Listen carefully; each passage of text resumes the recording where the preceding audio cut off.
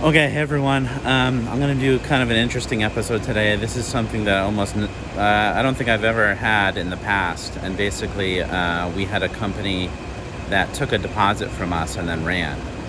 And I never really had problems in China before. This is kind of my first experience of someone kind of taking our money and running. And he won't respond to any of the messages that I've sent him.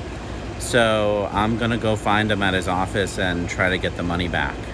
Not sure if I'm gonna be able to record during my meeting with him, and I hope he's there. But we'll see. If he's there, I'll let you know the story, and hopefully it works out. So I'm gonna hit the road now and go to his office.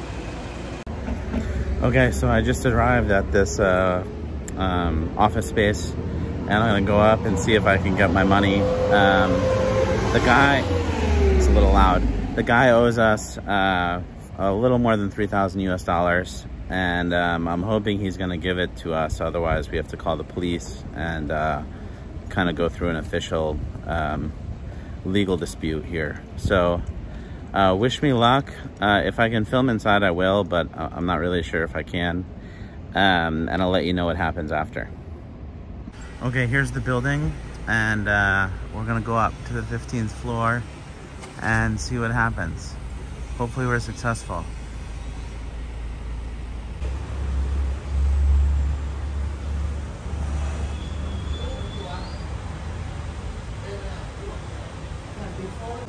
Okay, so we finally finished this. We had to go into his office. We called the police on him. And then we went to the police station, and actually in China they make you mediate the problem. So both sides need to come to an agreement before each party can leave. And so we write down the problem so that there's a file in the police department. And then once both parties have come to an conclusion, then we can leave. And so we just left about 5 hours later. And yeah, it was quite an experience. Okay, so I just wanted to end the episode just by telling everyone a little bit about what happened, actually, what was the result of my journey to try to get my money back, and also just a few tips that can protect you when you are doing business in China, specifically when you're buying product from China.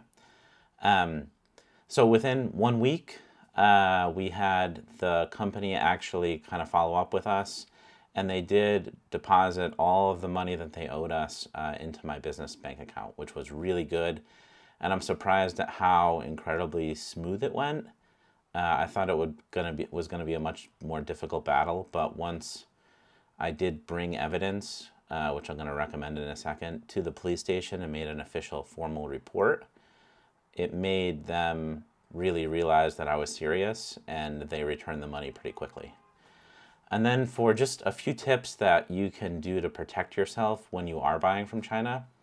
So the first thing is I would recommend to just keep a record of all your conversations. So that could be email or chat. Make sure that you don't delete any, because you might need to use it in the future if you do have some type of dispute. The second is always have the company that you're working with use the red stamp and stamp their contracts or any official document that they really have to give to you. Even purchase orders would be good as well. So have them stamp it to basically prove that they accept that purchase order and that they're going to follow through and manufacture it. So the stamp is important to put on any of those documents, and make sure that you keep those documents in your records.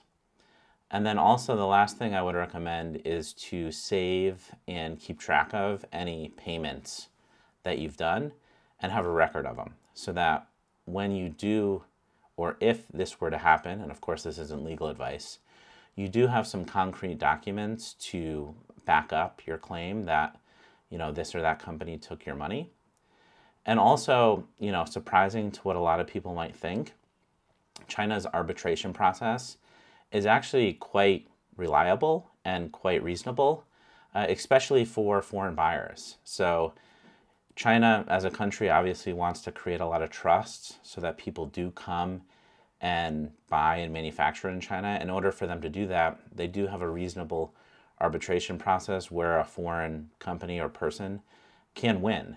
So I don't think that you should think that, oh, this is hopeless if I do it. Actually, if you have the proper evidence and the person is actually in fault, it's very likely that you will win arbitration.